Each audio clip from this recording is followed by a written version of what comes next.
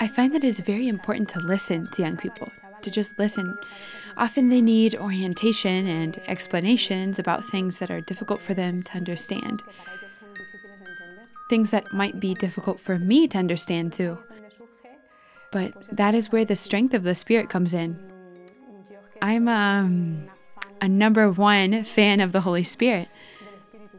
There are a lot of things that I don't understand either. Students ask me, "Professor, do you understand this issue? Why does this or that happen?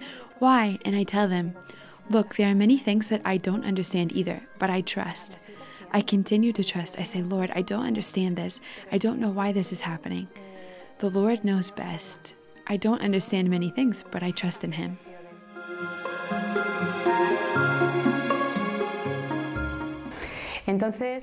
So honestly, what's most important is the strength of the Holy Spirit and the Eucharist. By the Eucharist, I mean knowing that Jesus nourishes you from within, and that is truly essential. You cannot live without the Eucharist. You cannot do without the Eucharist. When the priest is consecrating at Mass, you are there just like the apostles at the Last Supper.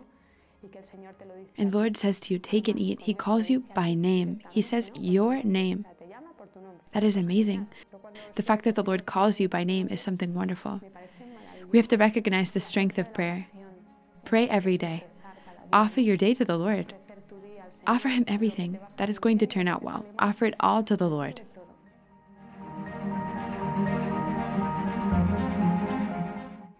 I don't think that I was truly grateful for being a daughter of Mary until I myself became a mother. When I became a mother and had children, I began to understand many things about my mother. I began to understand my own mother and to realize how Our Lady is our mother. I began to appreciate everything a mother does for her child.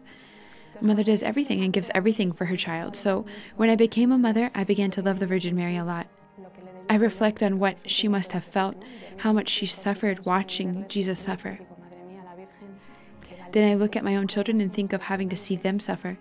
The Virgin Mary was such a brave woman. She was extraordinary. She trusted in God and accepted His entire plan for her when she said yes to the Lord. Our Lady is an outstanding example. She's admirable and close to us. I began to feel her closer thanks to my mother, who taught me about the faith. I think faith is the greatest gift a person can receive. My mother taught me how to love Our Lady. She herself was in love with Our Lady.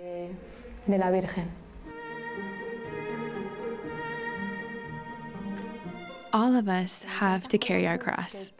Whether you have a specific moment of difficulty or you're just going through rough times, the cross is always there. We have to learn to embrace the cross and look towards heaven. God is never going to give you a cross that you cannot carry. He's always going to put a Simon the Cyrene on your path to help you carry your cross. The Lord will never ask something of you without giving you the means to pull through. That had happened to me. It happened several moments in my life and shows me that He is always there. He walks with you. So what can I say? Trust. Trust in Him. If you have to take up your cross, do so. But just trust. Trust. In my experience, and I'm sure I'm not the only one, sometimes it's hard to be Christian, to really have faith, and to do as much as we can. Sometimes we feel so small trying to follow Jesus. Sometimes people make it difficult. Nowadays, there are people who don't like the faith, and you feel sorry for them because they're not even capable of being respectful. We should be respectful even if others are not. So, turning the other cheek is an intelligent thing to do. Sometimes I think to myself, Jesus is so intelligent because turning the other cheek isn't being stupid. I remember a colleague once said to me, Jesus said that we're brothers, not cousins. We're not cousins and we're not stupid. Turning the other cheek isn't being stupid. It's presenting your heart. When you turn the other cheek, you make the world a better place. Don't enter into the vicious circle of, you did that, so I'll do this. Turning the other cheek always works. It has always worked for me. If someone treats me wrongly on whatever occasion for being a religion teacher, I turn the other cheek. The way I respond is treating them well. At a certain point, people give in when confronted with good. When they find love as your response, they give in. They end up giving in. Love is powerful. It's true that love can do all things. It's not just a nice sentence.